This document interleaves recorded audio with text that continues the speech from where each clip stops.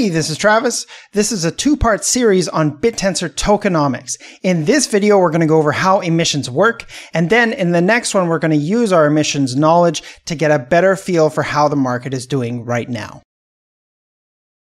Now remember, at a high level, Bittensor's tokenomics mirror Bitcoin's tokenomics pretty closely. There is a maximum supply of 21 million Bitcoin, and there is also a maximum supply of 21 million Bittensor TAO. In Bitcoin, the mining reward is cut in half every 4 years. TAO also has a 4-year halving schedule. And then in Bittensor, blocks happen around once every 12 seconds. And every block, emissions are distributed between subnet pools and participants. This is going to get complex as we're covering the entirety of emissions, so you'll need some knowledge about participants. There's a link in the description with a video that will help you get up to speed with participants. We're going to split emissions into 3 parts. Part 1, every block 1 TAO is divided amongst the subnet pools. Part 2, every block a variable amount of alpha is injected into the subnet pools. And lastly, Part 3, every block 1 alpha per subnet is distributed to the subnet participants. Every block 1 TAO is emitted into the subnet pools. This is reduced by half every 4 years, just like Bitcoin. This 1 TAO is split between each subnet pool. The amount of TAO emitted into each subnet pool is its current price divided by the sum of all subnet prices. So if a subnet's price is currently 0.05, and if we add up all the subnet prices and we get a value of 2, then the amount of TAO emitted into this subnet's pool in 1 block is 0.05 divided by 2, so 0.025 TAO. To prevent abuse is actually the EMA of the price divided by the EMA of the sum of all subnet prices. EMA is just an average of prices over a time period. Using the EMA smooths prices out so emissions will be less erratic and less prone to abuse.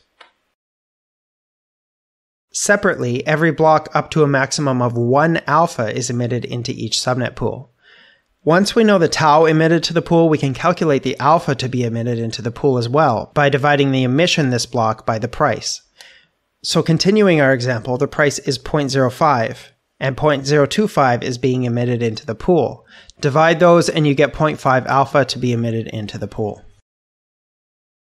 So to summarize parts 1 and 2, both TAO and alpha are injected into the subnet pools. This dual injection keeps prices relatively stable during emissions and increases the pool's liquidity every block. Now let's look at the alpha emitted to participants. Each subnet has a maximum supply of 21 million alpha, just like Bitcoin. But subnet alpha tokens have a quicker halving schedule every 2 to 3 years. So right now, up to a maximum of 1 alpha is emitted to participants. This amount is reduced with each individual subnet's halving. Of this 1 alpha per subnet, 18% is awarded to the subnet owner, 41% to miners, and the last 41% is split between validators and their stakers. The 41% miner rewards are given to miners based on how well they perform their subnet's task as determined by the subnet owner.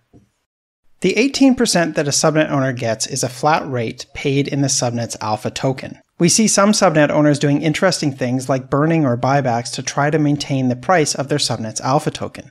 Remember, if the value of the subnet's output increases, we'll see the value of the subnet's alpha token increase and the subnet owners take along with it. Now let's dig a bit deeper into the validator portion. The 41% validator awards are given to validators based on their vTrust. You can think of vTrust as how reliable a validator is. Validators with high vTrust have high uptime and are quick to update their machines when subnet owners update their subnet's code. They also properly check miners in the way the subnet owners say they should. See my Yuma consensus video for how vTrust works in a little bit more detail.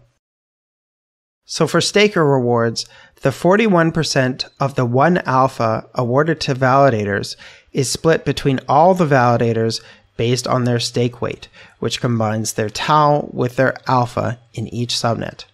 Remember that you can stake in 2 ways. You can stake TAO on the root subnet, or you can stake alpha on any other subnet. One staked alpha in a subnet counts for approximately 5 staked tau to root when calculating the weight for a particular subnet. So alpha in a subnet is worth more than a generally staked tau, but alpha only receives emissions from one subnet, whereas staked tau on root receives a small portion of all subnet emissions. And then the other thing to be aware of here is the root proportion. This number is variable depending on how many days have passed since the dynamic tau Bittensor upgrade. This graph shows the proportion of emissions that go to alpha stakers and root stakers. You can see that over time, more emissions flow to alpha stakers, and less emissions go to tau or root stakers. At the time this video was made, we are about here in the graph. If you're watching in a few months, we might be here. So the amount stakers receive depends on the vTrust performance of the chosen validator, along with the stake weight of the validator and the current root proportion. Stakers receive a proportional amount of emissions based on how much they're staking. For alpha stakers, they receive alpha. But for root stakers, the alpha emission is sold and converted to tau. This is why we see a gentle price decline over time on inactive subnets. The protocol is automatically selling root stakers as alpha emissions for tau. So if we compare Bittensor's tokenomics with Bitcoin's tokenomics, it looks fairly similar.